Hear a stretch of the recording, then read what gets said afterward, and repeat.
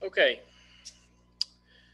today, before we move on to our next section, I want to talk about an extension from yesterday. Yesterday, we talked about exponential growth, and today we need to touch on exponential decay first. So, exponential, probably ought to unfreeze that. Expo, exponential decay. Extremely similar to what we talked about yesterday. Yesterday was the exponential growth. Exponential decay, your function rule stays the same. All right? In exponential decay, you still got y is equal to a times b to the x power. All right? And again, b right here, this is now called your decay factor instead of your growth factor. This is your decay factor. All right? And yesterday, your growth factor was written as 1 plus the decimal version of your growth. Well, your decay factor is always written as 1 minus decimal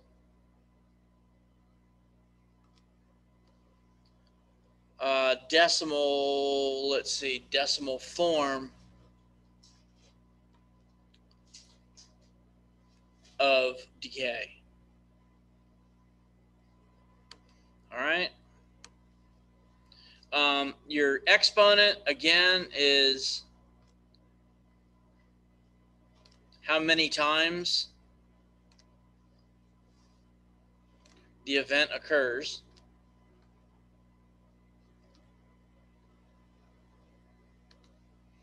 And your A, again, is still your initial amount.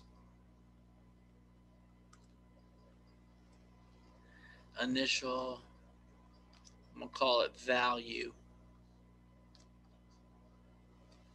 All right, so you've got an initial value, you've got a decay factor raised to the power, and the power is how many times the decay, in this case, occurs. All right, so we're going to do an example, and you'll see that it's very similar to yesterday. This being the key portion right here. Again, this part right here. The 1 minus the decimal form of the decay. All right, 1 minus the decimal form of the decay. So what we got going on here in this example problem, let's see, the kilopascal is a unit of measure for atmospheric pressure. It says that this atmospheric pressure at sea level is about 101.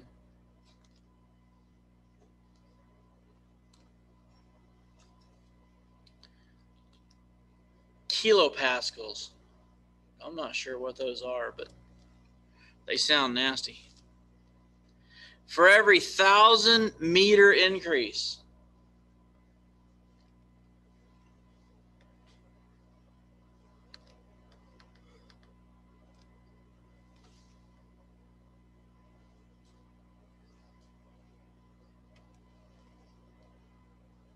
in altitude,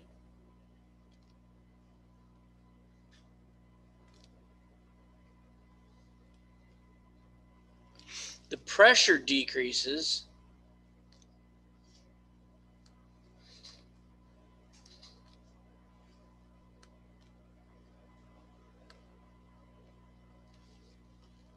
(11.5%).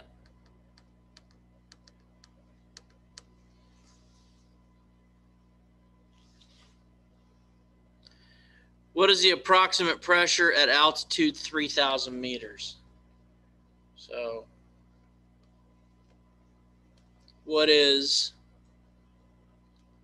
we're going to call it AP, atmospheric pressure at altitude 3,000.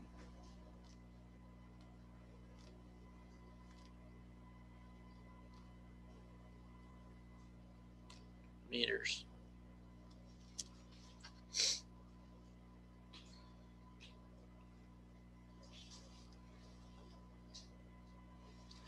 All right, so our Y, we can use Y, or we can just use AP, which is atmospheric pressure. Our atmospheric pressure is going to be equal to our initial value. Well, they say that at sea level, it's 101 times,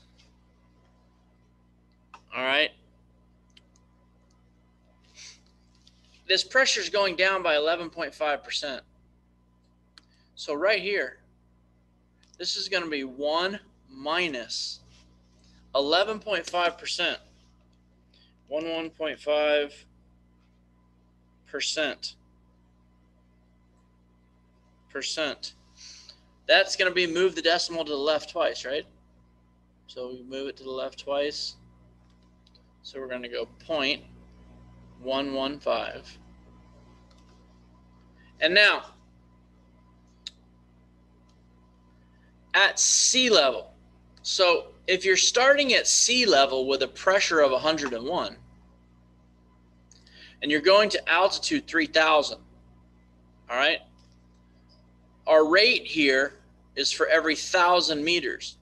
So how many times is this event going to take place? Say again? It's 3, exactly. It's 3. It's going to happen 3 times. Because at each 1,000 increment, you get a decrease of 11.5%. Well, we're going from sea level to 3,000, so it's going to happen 3 times. So let's clean this up here. Our atmospheric pressure is going to be equal to 101 times 1 minus 0.115, which is 0.885. And that's raised to the 3rd power. Who is that here? Come on in. All right, so our atmospheric pressure at 3,000 meters is going to be equal to, we got 101 times 0.885 to the 3rd power.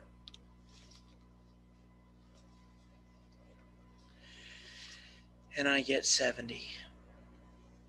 And that would be in these kilopascals or kp. All right, so very similar to what you did yesterday. Your only difference between exponential growth and exponential decay is right here in green. All right, right here in green.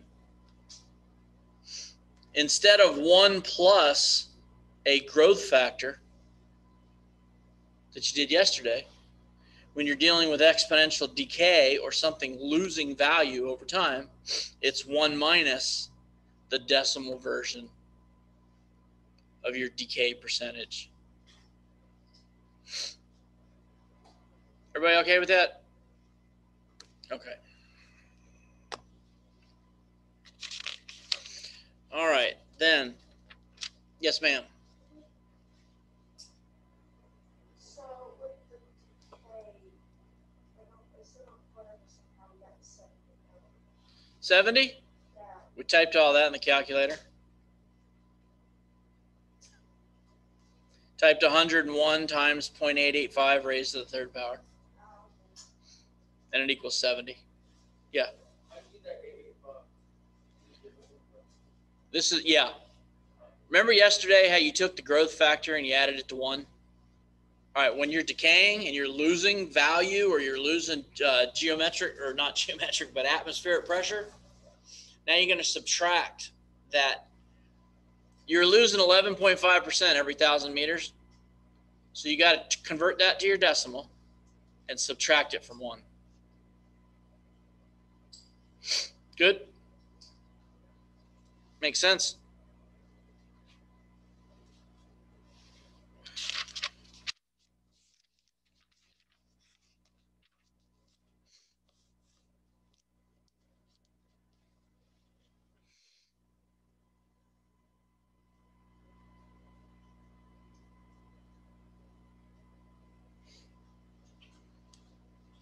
All right, and then the second thing we need to talk about today is called, we're going to talk about geometric sequences.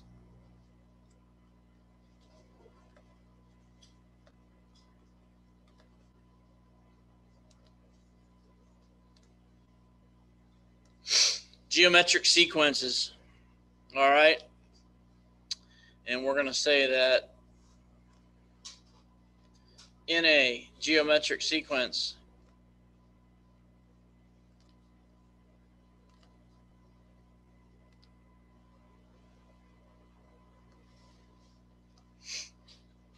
the ratio of any term to its preceding term is a constant.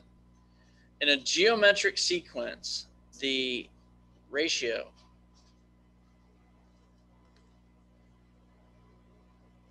of any term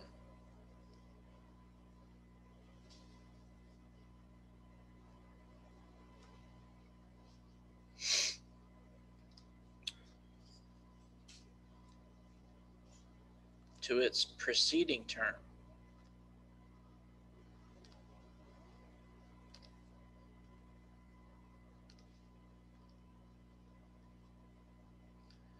I'm just going to say, let's say, is the same.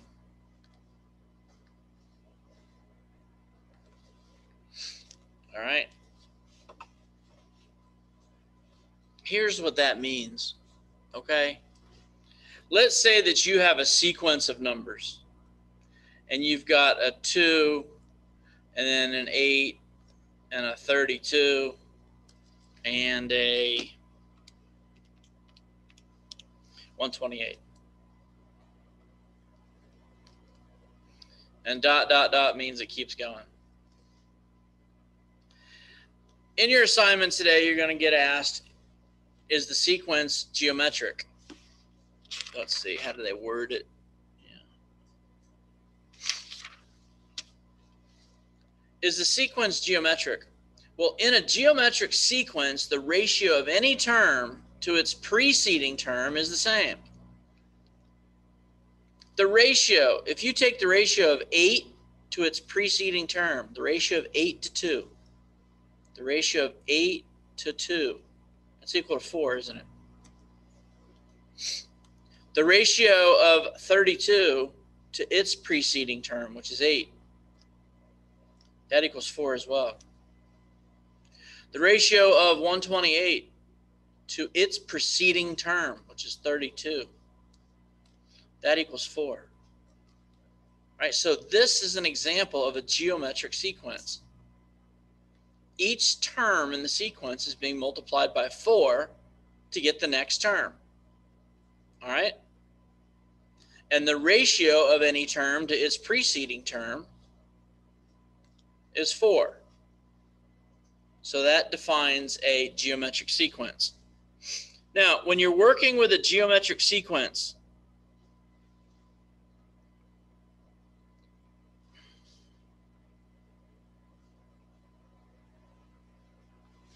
you have two types of formulas, all right, or definitions. You've got what's called a recursive formula,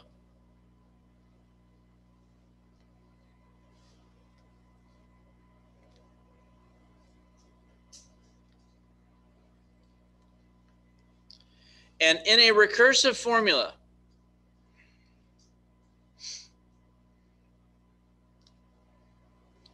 let's get this terminology down here and then I'll show you what it means. Your a sub 1 is equal to a. Your a sub n is equal to a sub n minus 1 times r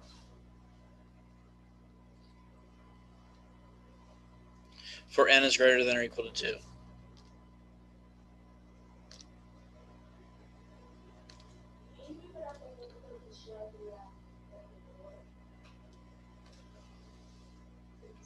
Move it where?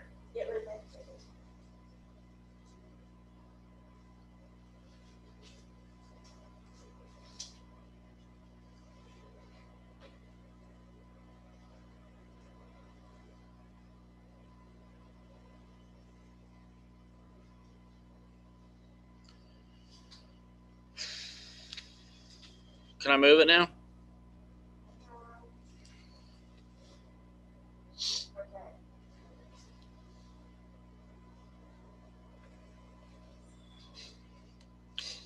Explicit formula.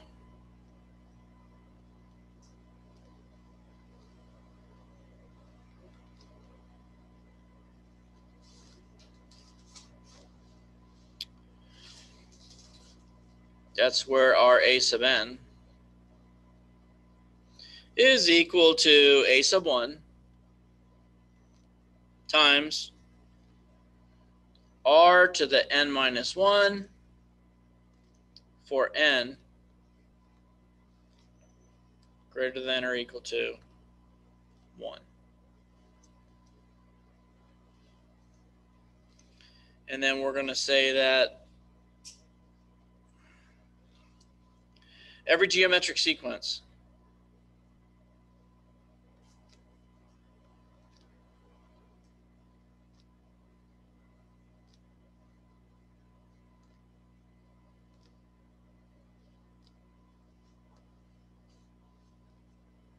has a starting value and common ratio.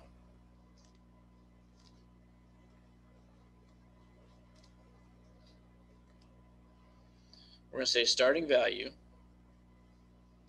parentheses, that's your a sub 1, and common ratio,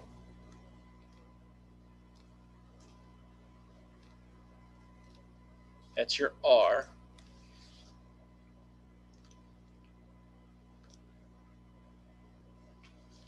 the starting value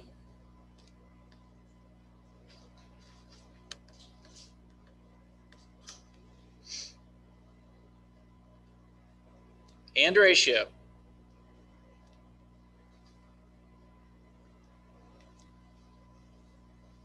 define the sequence.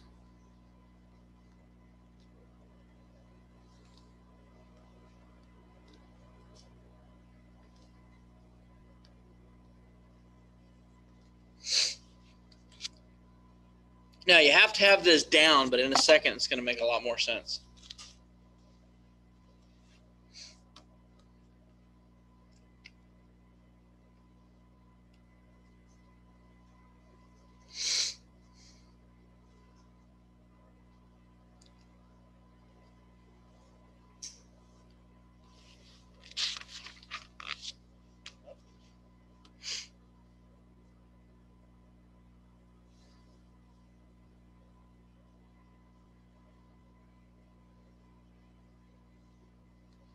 All right.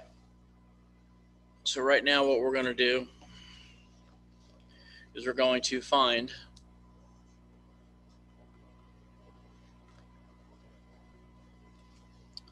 the recursive and explicit formula.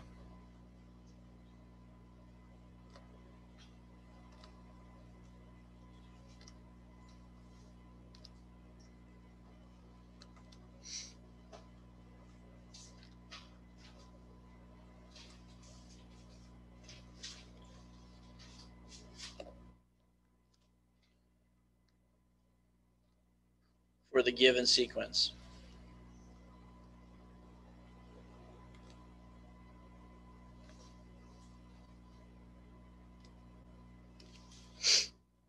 All right.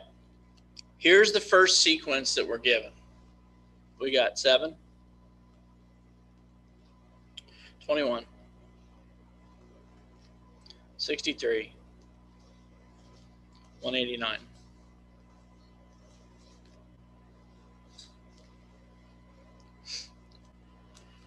And then what we're going to do here, let's do a recursive column and an explicit column.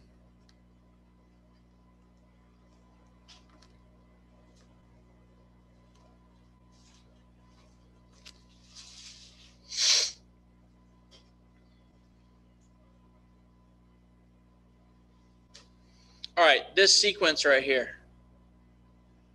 First thing we're going to do is we're going to define our first term. So our a sub 1 is equal to 7. And then we're going to find our common ratio. our common ratio,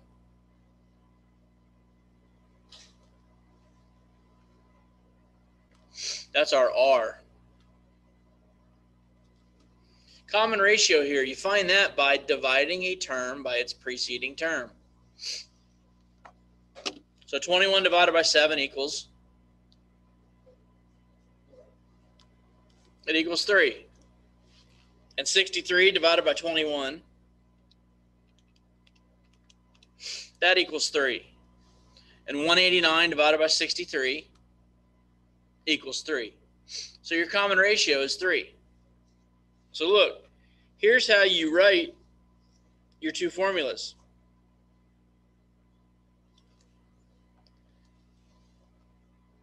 Right up here. When we're writing this recursive formula, we needed an a sub 1 and an a sub n. All right? So look, in our recursive, our a sub 1 is equal to 7. Our a sub n is equal to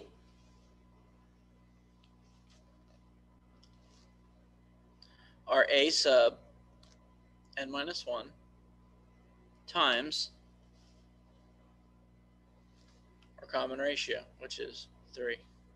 Oops.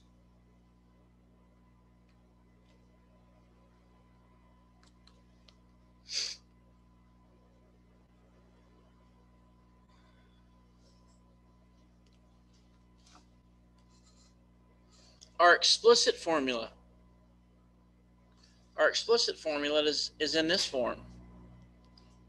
A sub n equals our a sub 1 times our r to the n minus 1.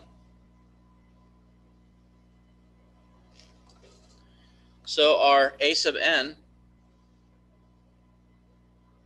is equal to 7 times 3, common ratio of 3 to the n minus 1.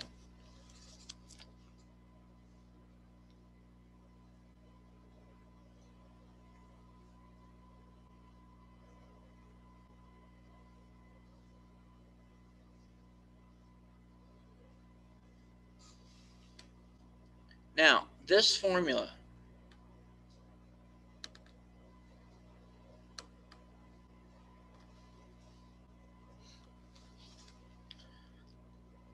this is used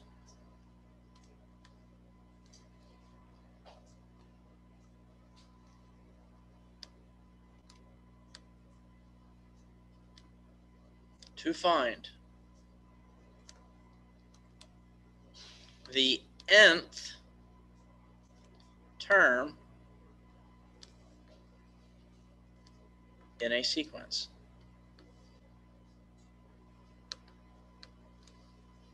The explicit formula is used to find the nth term in a sequence.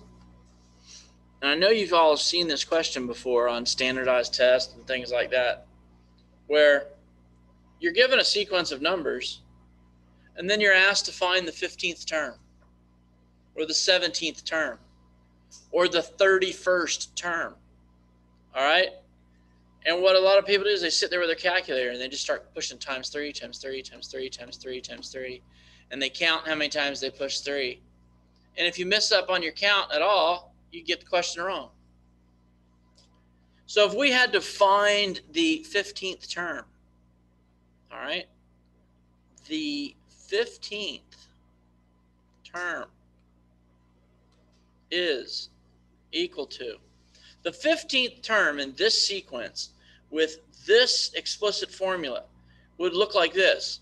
Your a sub 15 would be equal to 7 times 3 raised to the 15 minus 1 power. That's how the formula is used. All right? So the 15th term in the sequence is going to be equal to 7 times 3 raised to the 14th power, which is just an extension of what you did yesterday. So instead of pushing the calculator button times 3 15 times and trying to keep track of that, the 15th term in this sequence, your a sub 15, would be equal to I'm going to do 3 raised to the 14th first, times 7. All right, so that's a big old number right there. That's 3,348,000.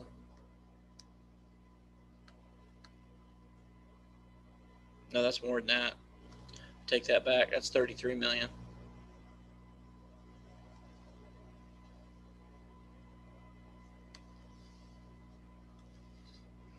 $33, $480, $783. $33, $480,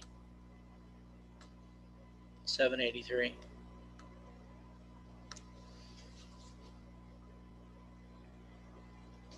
Right, and that's just 15 terms into a sequence that has a common ratio of 3.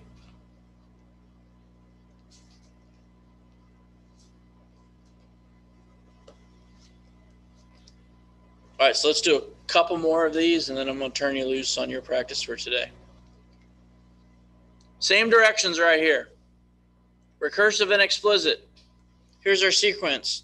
2, 4, 8, 16. 2, 4, 8, 16.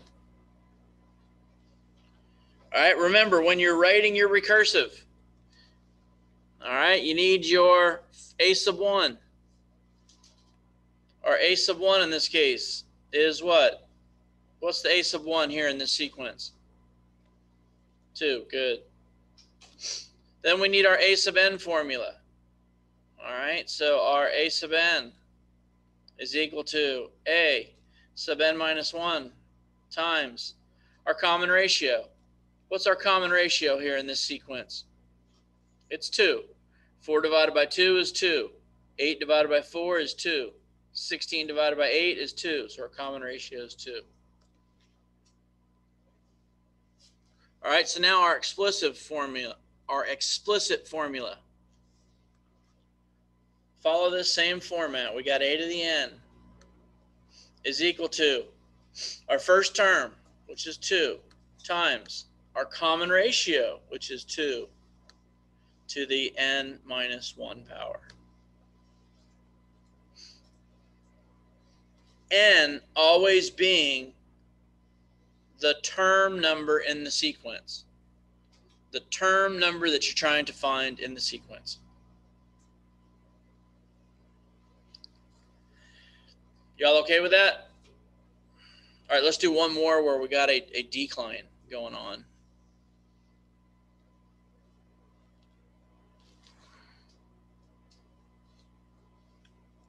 We'll go 40, 20, 10, 5.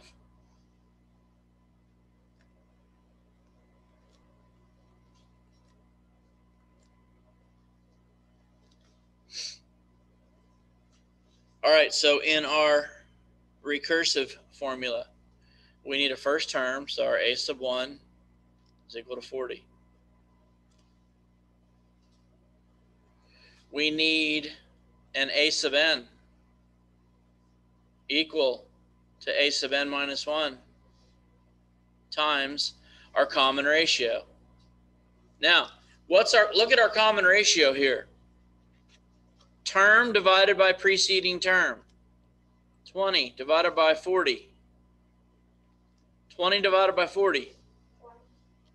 20 divided. Selena, come. I'm sorry. 0.5. 10 divided by 20. 0.5. So you see what our common ratio is now when this thing's going down? It's going to be a number less than 1. All right? So our common ratio here is 0.5. Put in parentheses if you want to not confuse it with this symbol for multiplication. Now your explicit formula is going to be a sub n is equal to first term of 40 times common ratio 0.5 to the n minus 1.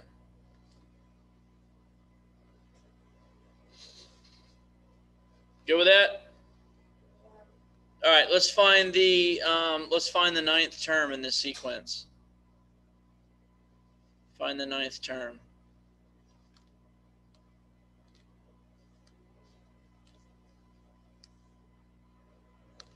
if we had to find the ninth term, we would say that our a sub 9 is equal to 40 times 0.5 to the 9 minus 1 power.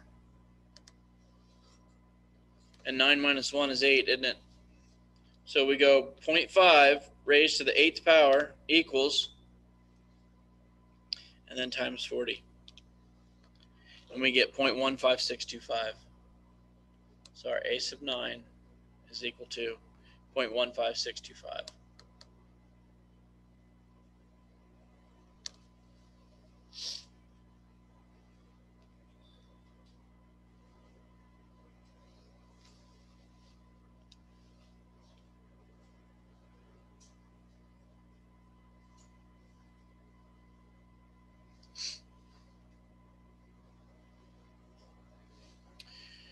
Any questions there, guys?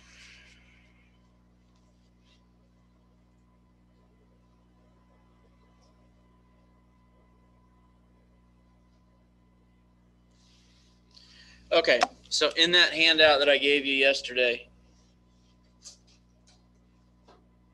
your practice for today is going to be page 470.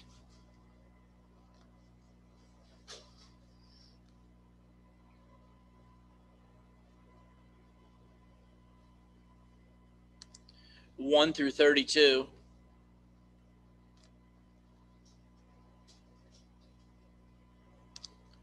And then for problems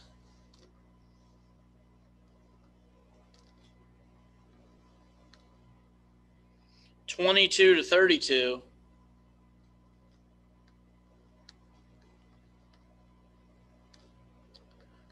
find the ninth term of each sequence.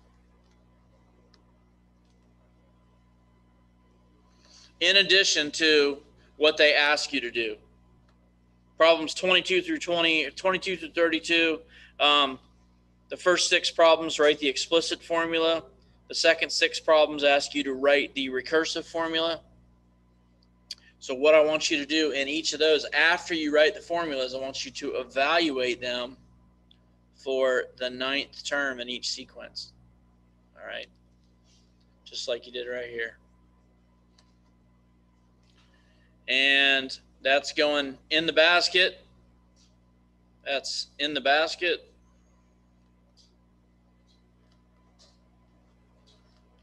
Or if you're an e-learner, you're going to email upon completion.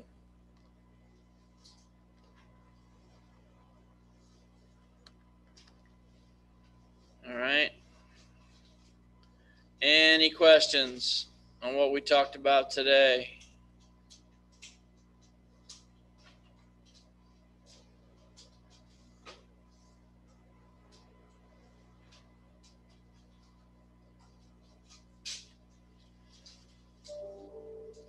All right, if you don't have any questions, then you e-learners are excused.